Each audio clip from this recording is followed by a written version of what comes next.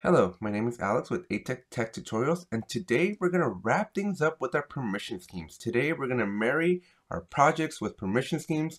We're going to put it all together. If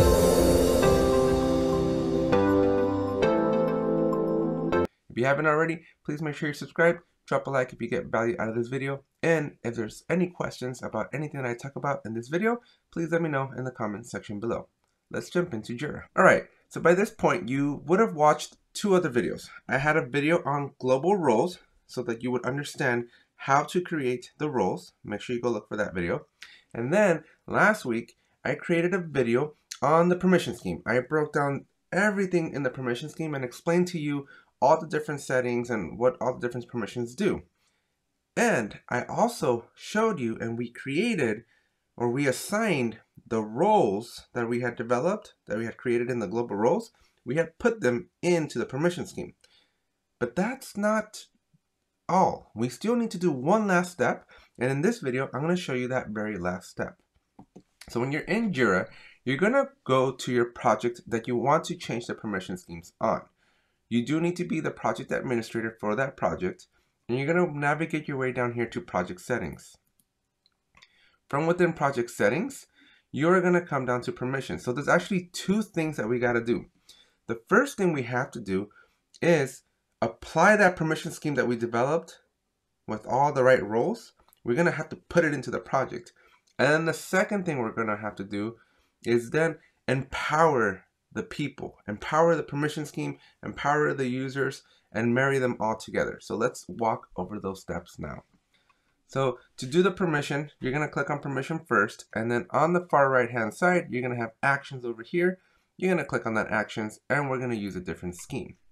At this point, you're going to want to select the scheme that we created last week. So you're going to just hit associate. All right, and so now it's very quick. Your permission scheme that you designed will now be applied to this project. And now it's time to go empower the project. So we're looking at things on the right side like this administrator, these developer roles, these user roles. These are still not very valuable. Even though we've created the roles and they exist, and even though we've assigned a permission on the left side of that permission scheme to that role on the right side, it doesn't do anything until we do this next portion. And the next portion here is we're going to go to the people section of your project, and then you're going to add people. Now this is where things can get a little interesting. You can explicitly call out person by person, and you can add person A to this role of developer or user or administrator, person B to that role of developer, user, or administrator, or you can go and create groups. If you go and create a group, and really your site administrators need to do the groups for you, but if you have a group, you can assign an entire group into a specific role. That way you're not sitting there and basically adding person by person. So my recommendation is talk with your Jira administrator, create groups, put people into those groups, and then come into Jira, find that group, select it here, and then give that group the developer role, right? So you would have like Jira _ developers. Like this would be a great group where you just put in all your developers into that group. When you onboard a new developer, you put them into that new group, and then whatever project, anywhere across your Jira instances that use this, basically that have this configuration of this Jira group gets the developer role with that permission scheme that we created, automatically everything just becomes enabled for them. That way you have very low overhead on onboarding, and the same thing with removing folks, right? When they leave or they don't need access anymore, you take them out of that group, and then everything just trickles down. So it's much easier than going into 20 different projects and explicitly assigning folks. So essentially, this is all you have to do. Now, I don't have any groups for my example, so I'm just going to add myself with the administrator role so that I can do everything, and I'm just going to click add. You give it a second, and then it'll show up.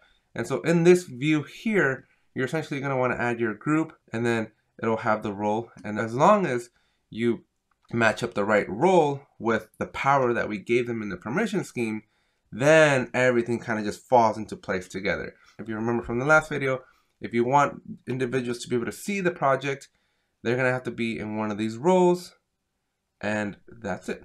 So as long as you assign an individual or a group to the developer or user group, they'll be able to see the project. If you want them to be able to create issues, they're going to have to be in the administrator or developer role over here on this side. And that's pretty much it. That's essentially how you, from a scalability perspective, create your project settings, specifically your permission settings and your people settings, so that you can scale your projects very, very easily. And you only have to worry about like having only one funnel as to how do I assign folks. So you want to go and create groups. Now, if you don't know how to create groups and you're interested in that, let me know in the comment section below. I don't have a how to create groups on my roadmap for Jira videos, but if there's interest, let me know in the comments. If you have any questions about anything that I covered in this video, let me know in the comment section as well. And if you're doing something differently, if you think you have a different or better scalable way of doing the permission schemes, let me know. I'd love to learn. And let's start a conversation down there. If you haven't subscribed, make sure you hit that subscribe button. That's it for this video. Thank you very much, and I'll see you in the next one.